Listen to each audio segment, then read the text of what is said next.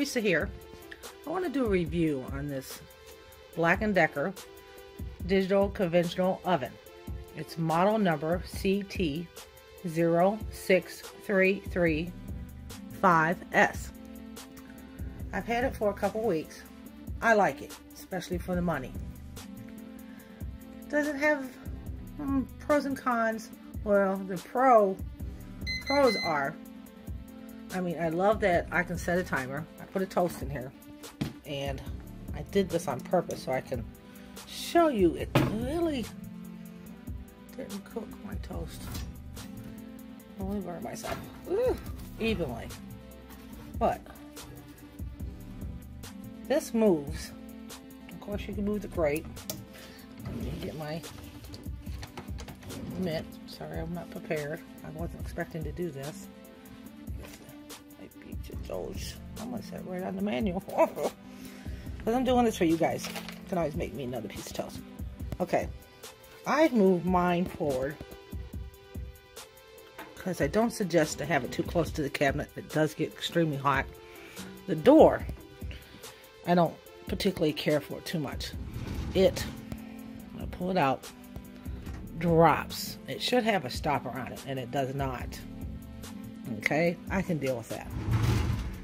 Another thing, when you use this toaster, be careful of, there's a metal plate behind the handle. So you need to grab the handle as such, instead of putting your hand behind there. So if you got young kids, I don't know. I think I'd keep them away from the toaster just like you would the oven. Because it is an oven. I don't know if you heard that charm go off. I just got a text message. Comes with some nice pieces. Okay, and I have baked in it. I love the way my biscuits came out. They're beautiful pieces. And you have all these different settings. Oh, I'll back up because I'm gonna forget if I don't tell you. I was going to show you this before I show you the settings. Of course, you can take this and move this for even baking. Now, but I had it here, and it baked quicker on top. Even if I do this, it's going to take it closer to the top. If I do this, maybe I'll get better toast. No. I tried that way, then it cooks a little faster on the bottom of the toast. But like I said, it's not a big deal. Look. It's done. It just cooks a little faster on one side. See, it's just a little uneven the way the elements are heating up, but it could be just this particular model. The one that I have sitting here, it might not be just the model. It might be the one that I particularly have. I love that the elements are covered. I do love that they're not exposed. Okay, now let's go to the settings. Now, I think these settings are great. Let's say I want to bake. Okay, it automatically puts me at 350. If I want to, I can change that setting by the down button right here. Okay, also, I can hit the conventional, which will circulate the air. I love that. I just absolutely love that. You can pick cookies, pizza, frozen snacks, potatoes, and then there's a timer. So it only gives you so many seconds to set it. So let's go bake, timer, down 11 minutes because I only baked something small the other day.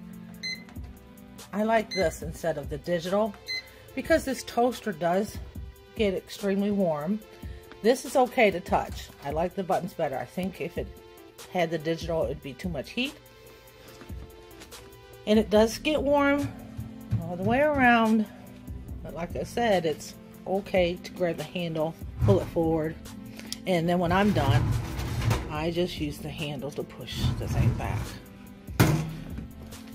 So, overall, I can broil with bagels, and of course I just toast. And there's your start button down here. I like it. I like it a lot. So, let's put this piece back in there so you can see. Of course, I would never bake for that low. I'd put it back in the center. But for the price, I think it's a good deal, a good bargain. I like it. Can I deal with a the toast unevenly. And this is set on 2. The toast is done. That's how dark it gets. So I'm happy with mine. Hope this was helpful.